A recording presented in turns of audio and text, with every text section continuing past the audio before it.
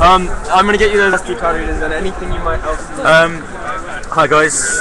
Sorry, we're having a bit of trouble getting the camera online there. Seems to be working now. Just mute that, I'm getting feedback from my laptop. Right, I'm going to go take a quick trip now because the kitchen have some donation requests, which we're going to try and capture.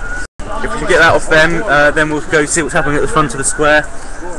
So just bear with me, guys. So air is human. Exactly. So forgive is divine. Yeah.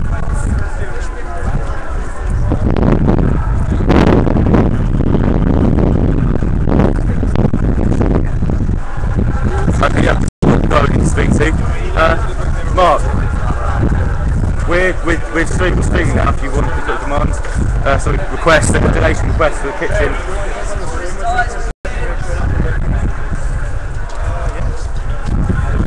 Just bear with us, guys. Hey guys, are we live? Yeah, we're live. So if you want to introduce yourself and whenever you're ready to give us a list of the kitchen donation requests. Cool, yeah. What we're mainly looking for now, guys, is kitchen utensils. We're still after pots and pans. Also, if anybody can bring down any kitchen roll, anything that cover tables and stuff like that, just disposable paper rolls and anything basically on that line.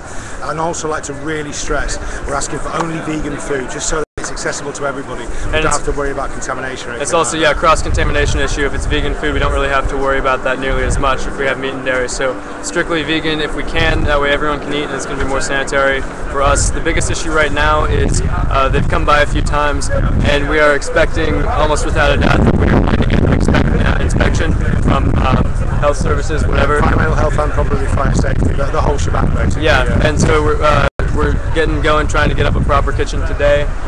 We're not going to be cooking any more hot food until we are satisfied that we have a sanitary kitchen that's going to pass inspection.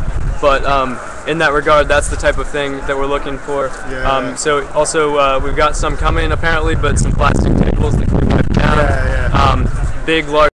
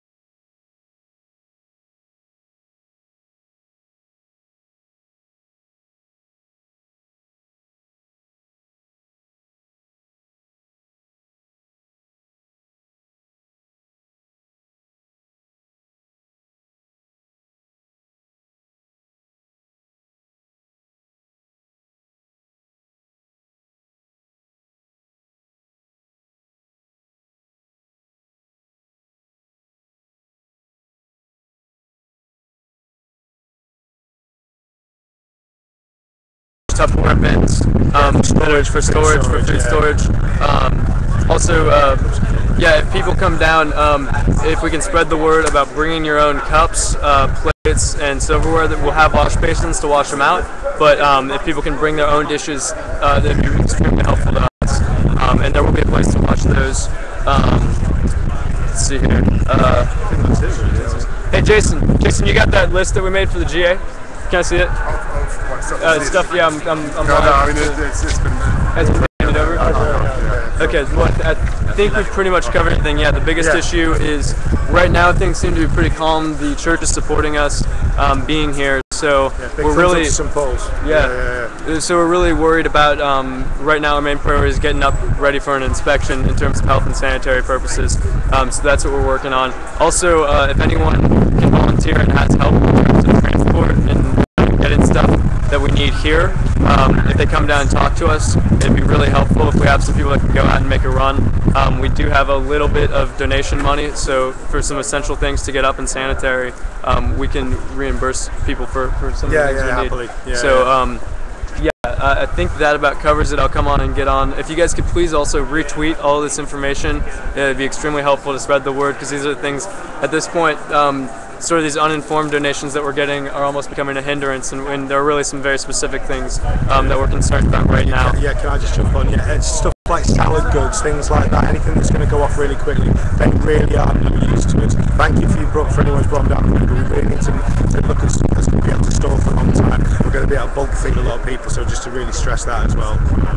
Also, are we going to be looking for gas, but we don't know what yet? Yeah, well, we'll wait on that one, but if anybody does know really good cheap gas suppliers and cylinder gas suppliers in the local area, that'd be really helpful as well. So any information anybody can give on that side, and possibly catering suppliers as well, anybody who might be friendly. So we can actually have that as a...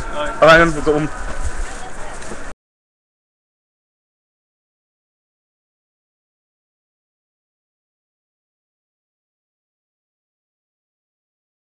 Were there any